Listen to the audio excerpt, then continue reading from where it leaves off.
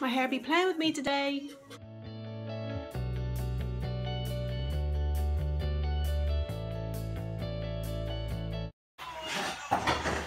There's more. Oh, thanks, Mom. So cute. Thanks, Mom. Thanks, Mom. What's up?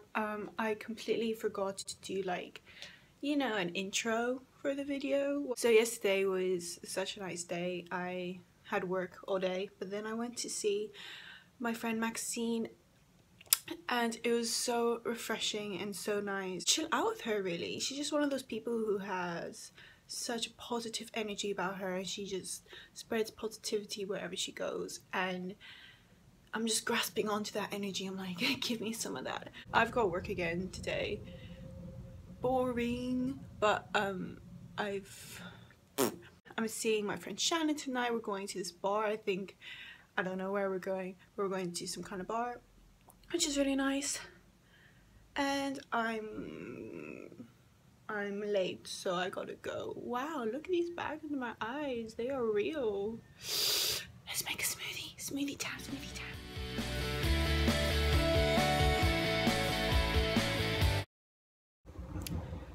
So I'm sick.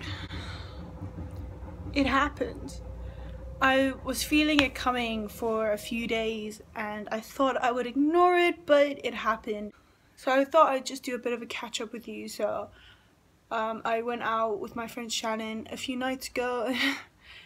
You know, a chill drink never turns into a chill drink. It always turns into something else. But today was the Women's Right March in London, and I really wanted to go. No, it really upsets me how women have been fighting for their rights since like the 1950s, and it's like 2017 now, and we're like still going on about it. Like, oh, come on, man, this is so old. Like, get over yourself. And it's not even just women's rights, it's everybody. Like, it's just equality. It's just I'm not very good with my words, but I think it's because I have no words for it. I'm just completely and utterly shocked. But anyway, that's a different matter. On a happier note, I think I'm gonna make churros and cookies with my flatmates because I've been living off of plain toast for the past 2 days, and I just want some cookies because I feel like I've lost majority of my weight. So I'm gonna put it back on with cookies. Yes. Yes.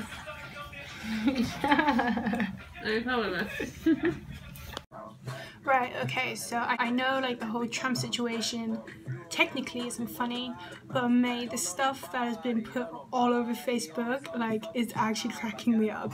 I solemnly swear that I will faithfully execute. I will faithfully execute the office of President of the Protect and Defend. Protect and defend the Constitution of the United States. The Constitution. I guess you gotta find some kind of humor in it, but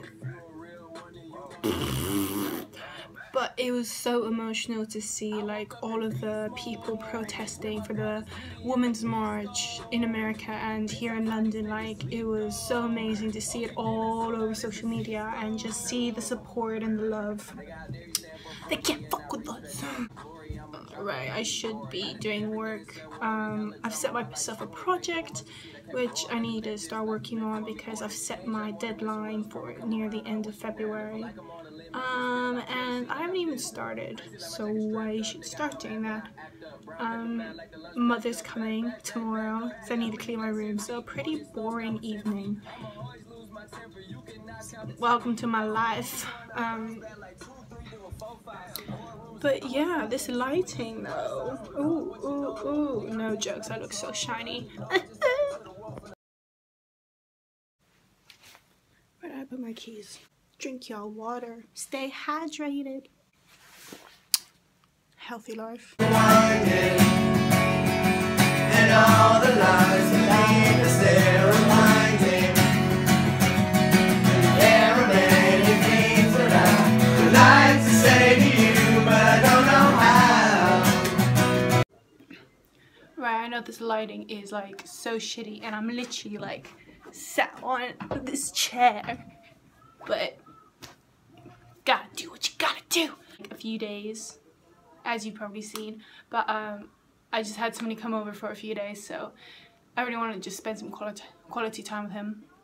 And so I didn't vlog, but before ending this vlog, I just wanted to do like a bit of a catch up, because I saw that I hadn't posted a video for the past 2 months, and I was just kind of reflecting on the past 2 months, because I've been living in London for about 3 months now, and I just want to talk about it a little bit, because I think I completely underestimated how difficult moving here would be. That's why I haven't filmed for about 2 months, because I went through a pretty rough time for the first 2 months living here. I just wasn't happy. It's the thing about London is that it's so easy to get lonely here. It is so easy to fall into, I don't want to call it depression, but it's so easy to fall into this comfy pocket of sadness and loneliness. It's very easy, but I believe that everybody goes through it when they first move out or move into a new place.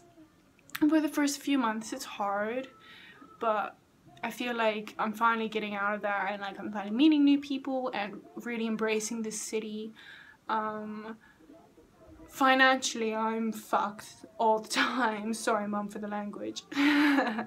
But yeah, but I've learned so much. I've learned so many lessons, definitely the hard way, but I've learned how to be independent. I've learned how to rely on myself and stop relying on other people. I've started to learn not to be so stressed about small things like money and materialistic objects, and just start loving life really. My quick little update since moving here to London town. Did I want an average Spotify? No. Catchy time a dancer. Oh. Do you like my shirt, by the way? I got it from this charity store. It's pretty dope, pretty dope. Oh, talking about shirts, I have reopened my Depop shop. I'll leave a link in the description box below if you want some really cheap, affordable vintage clothes, and I got you covered. I got you. So yeah, just check out my website. I post every Tuesdays. Like, my Tuesdays are the days I always post. There are some other days which I may be able to post, but Tuesdays are the ones. So promo. But yeah, so I'm just gonna give this vlog a close. I always find it so awkward closing videos, because I'm like, okay, bye, peace, bye.